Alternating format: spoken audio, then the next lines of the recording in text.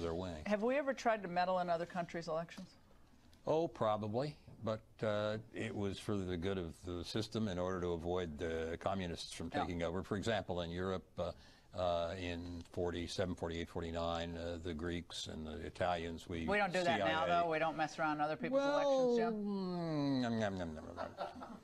Only for a very good cause. Can you do that? Do a Vine video on a former CIA director. Only for a very good cause in the interests of democracy. All right, thanks for being here. It's always great to see you.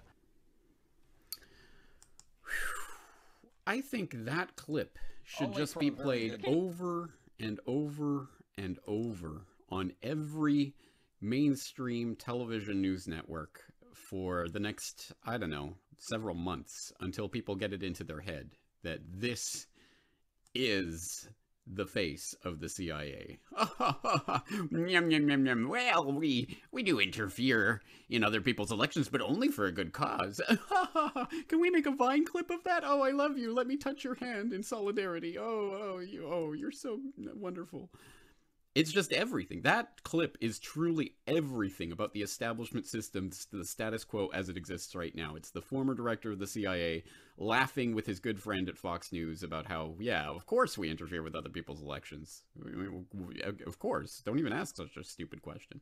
We don't do that now, though. We don't mess around with other people's elections.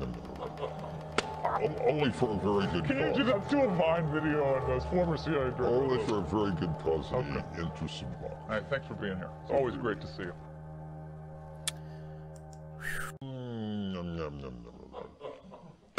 Only for a very good cause. Can you do that? Do a Vine video on those former CIA director. Only for